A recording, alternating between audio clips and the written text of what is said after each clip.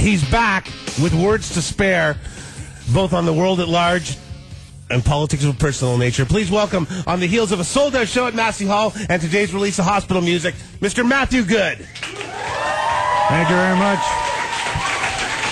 I've never heard an album begin with such a basically a popping of a vein of cutting oneself. It's called Champions of Nothing, and I just want to, so we can all get on the same page. Adam, just please, let's listen to the beginning of this brand new Matt Good record, Hospital Music. Mr. Rocket.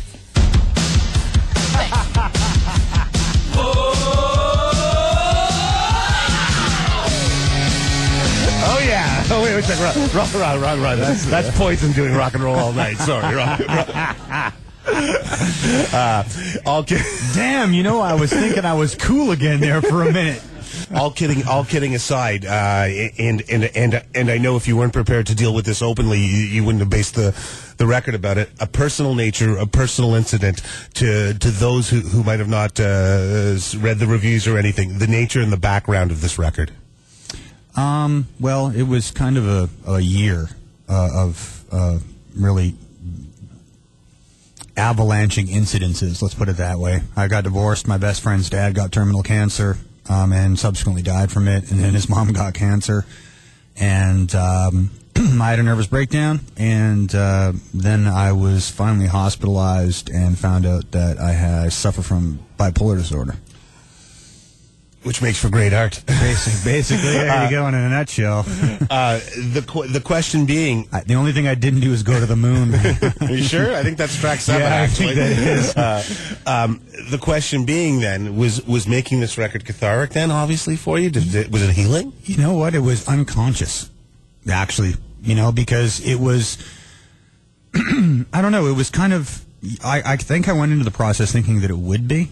But because I was producing it and I played up pretty much everything besides the drums, I really didn't have time to give it much thought, right? So it was just to kind of get up at noon, and I live right across the street from the studio, right. So me and Rod would just, of course, we'd battle our way through that rush hour traffic, and we'd get next door, and we'd spend 14 hours working, and I'd go home at night exhausted and collapse and get up and just do it again. So now, after you were done and you stepped away from the record a bit, and then you listened to it, and then you had to deal with the process of putting it out. Was there ever anything?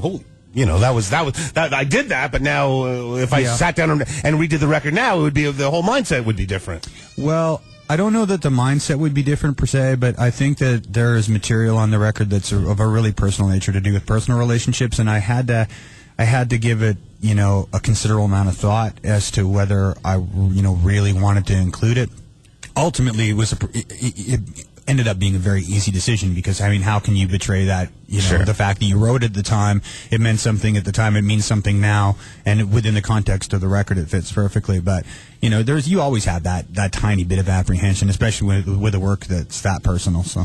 Matthew Good will be back in October. I will give up I would like to talk more. He has limited time and he wants to spend some time with you. So I want to play track 3, okay? Mental Airplanes. Mental?